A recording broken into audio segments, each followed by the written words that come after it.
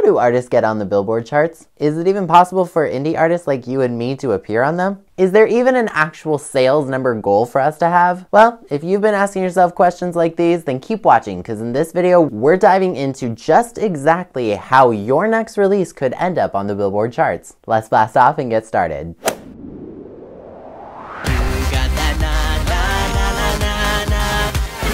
Can't stop with these boys from California. Konnichiwa, cyborgs. I'm Jonathan Miller, and welcome back to Jonathan Miller Music, helping you become a better songwriter. I make futuristic and outer space-inspired dance pop music, and every Wednesday on this channel, I'm helping others take their music to level 2. That sounds good? Consider subscribing. If not, wow. Okay. I do all this research for you, and you're not even gonna hit the sub button? I see what kind of person you are.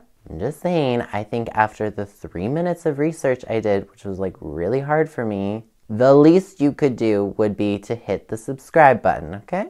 Think about that. So getting onto a Billboard chart can be a little daunting, but it can also be exciting. But before we start talking Billboard charts, you need to understand what NIELSEN SOUNDSCAN is. NIELSEN SOUNDSCAN is a sales tracking system for music and music video products throughout the USA and Canada. In order to be eligible to be on the Billboard charts, you'll need to fill out a title registration form with NIELSEN SOUNDSCAN first, which, by the way, as of this recording, is totally free. But before you jump away and do that, you still need 2 things. You'll need to acquire International Sound Recording Codes, or ISRCs, for your songs, and a Universal Product Code, or UPC, for your album, or EP, or whatever it is. Now, if you use an online distributor like TuneCore, which I highly recommend, love them, you can get ISRCs for free with your release. It also comes with a UPC as well, but if you want a different one, don't pay more than like $30 for it. Also, if you're doing physical CDs, most disc duplication services will put one on for free. Any music product with a UPC or European Article Number, EAN, is eligible to be tracked by NIELSEN SOUNDSCAN. NIELSEN then collects sales data from over 14,000 retail and non-traditional sources, like online stores and concert sales. So, to review so far, get ISRCs for your songs and a UPC for your album, then fill out a title registration form with NIELSEN SOUNDSCAN. But we're not done yet. Remember last week's video about organization and how I said you'll need a calendar? Well, hope you went out to Target and got one like I said, cause you're gonna need it. Did you know that any sales of your album made during a pre-order period count toward your first week's sales total? Yup. So you're gonna wanna set up a pre-order that starts about 6 to 8 weeks before your actual release date. And not to plug them again, but you can do this fairly easily with TuneCore. I'm not sponsored by them, by the way. I just have used them for 11 years and I really love them. They've got great customer service if you've got questions.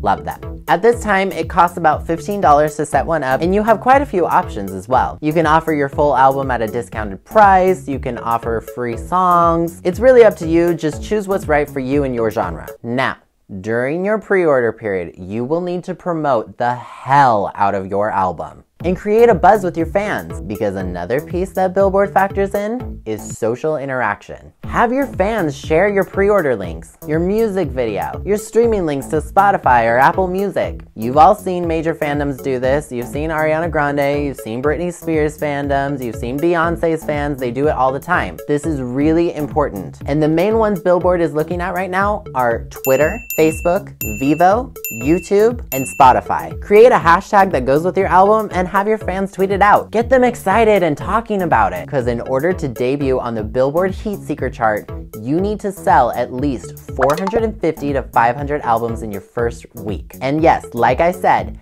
any sales made during your pre-order period count toward your first week's sales total. And if you can, obviously sell more than that to increase your ranking on the chart. This can be physical sales, digital sales, or a bit of both. The last piece that's gonna help increase your probability of ranking is airplay. This one can be a little tricky for us indie artists, but it's not impossible. Remember Harlem Shake by DJ Bauer? It had little to no airplay in 2012 when it was released, until it became an internet meme in 2013, which sent the song straight to #1 on the Billboard Hot 100 for 5 consecutive weeks. So, airplay doesn't have to be the be-all, end-all like it once was, but it does help. And if you want to go that route, go for it. I'm just saying that if you can't really get on the air, it's okay. And beyond that, it's really up to you and your fans.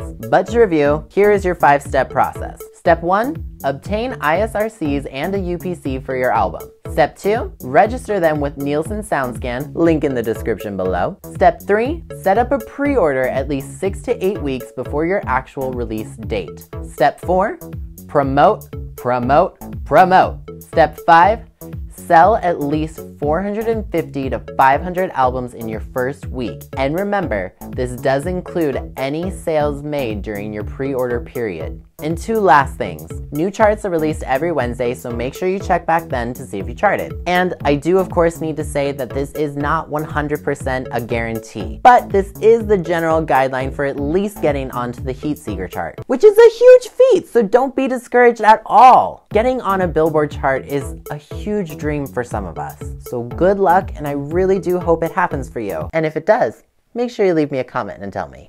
So that is a 5-step process for getting on the Billboard chart. Question of the video, are you gonna try to get on the Billboard chart? Does it even matter to you? Leave me a comment below letting me know. If you wanna check out any more tips and tricks or how-tos for indie musicians, I've got plenty of videos on this channel, and there's links in the description below so you can check them out. And as always, if you enjoyed this video, please leave a like on it and subscribe if you're new. I put out new videos every single Wednesday. Once again, I'm Jonathan Miller, and I will see you next time. Mata ne!